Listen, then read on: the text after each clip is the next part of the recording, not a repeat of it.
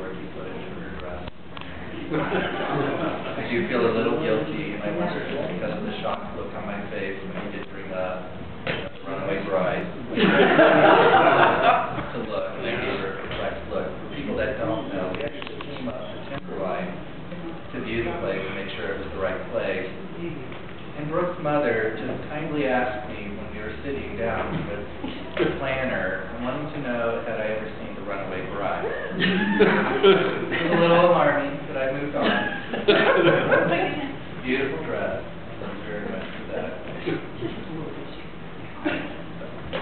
Thank you everybody for coming, especially for the wedding party. I know it's been difficult with weather and everything else in your lives.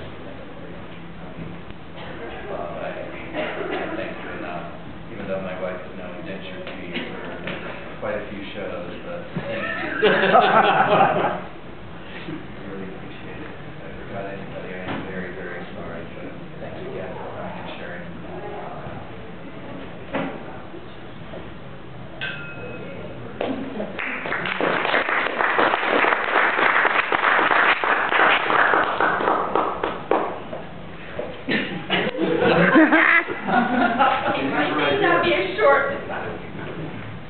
Those of you who know me probably aren't surprised that I wanted to say a few words today. Those of you who know me really well will be surprised if it's only a few words. I'm so glad to be married to Richard, caring, talented, modest, charming. When we first started dating, I was attracted to his ambition, drive, determination, and caring nature, and of course his love for dogs. Later, when he proposed to me, I realized that without those qualities, our marriage would still be as strong, and I would love him just as much.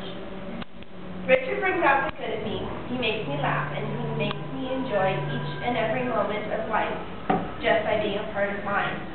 They say you don't marry someone you can live with, you marry the person you cannot live without. This is certainly true with Richard. I simply couldn't imagine my life without him, and I look forward to growing old and gray with him at my side. You have given me the perfect wedding, and I can't wait to spend the rest of my life with you.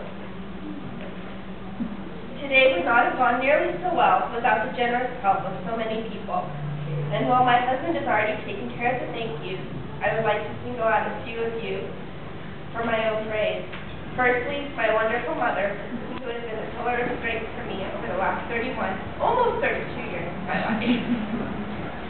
In my life, she has made me very happy, and I must take this opportunity to thank her, not only for her enduring and mostly patient love, but also for her help in planning and executing such a wonderful day as today, and for being willing enough to make this stunning wedding gown for me.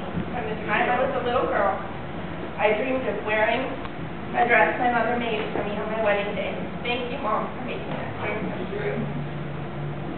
And of course, we need to thank you for always being on hand to help out with your furry grandchildren,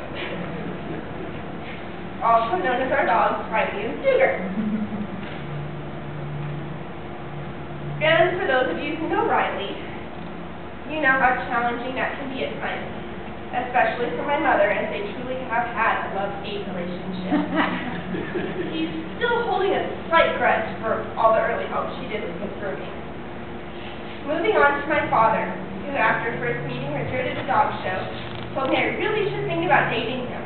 Thank you, Dad, for recognizing from the beginning how Richard would be a perfect match for me, flinging it out to me on numerous occasions, and thank you for telling me intriguing could be a good thing. My dad is a formidable character, as well as a devoted family man. We are very close, not surprisingly, given his spirit, his generosity, and his wisdom. I've always looked up to him. It would take quite a man to live up to my father, but in Richard I have found that man. Thanks for giving me away, Dad, but don't think this means you've gotten rid of me. There are other parents I want to thank too. My husband. I have a special reason to thank them. Their care and guidance over the years has had a very positive influence over Richard, and their very best qualities have rubbed off on him. They raised him, so he grew up to be a perfect husband. Look at how well he did today, saying, I do at the right place in the ceremony. I guess growing up in the Air Force doesn't teach you as you did too.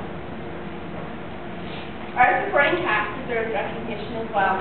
Richard's brother, Raymond, his nephew Jacob, his friend Felipe, and my brother Brett. Thank you guys for supporting Richard today. My bridesmaids, Christy, Richard's niece Kelsey, and my sister-in-law Jala.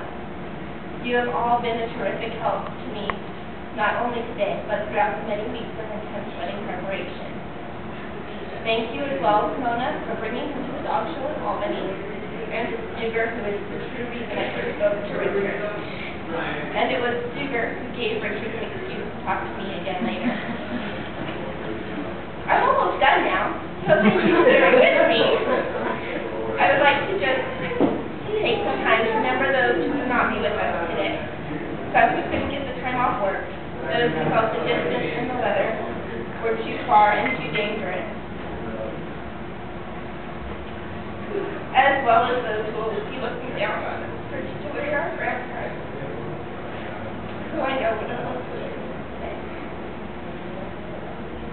Finally, let me end as I began by thanking you all once again for coming tonight. I can honestly say that today would not have been the same if we had not been in the company of our friends and family. At weddings, it is the guests that create the party atmosphere, and you guys certainly have done that for us. May I propose a toast to love, laughter, family, friendship, and apples and friends. Cheers.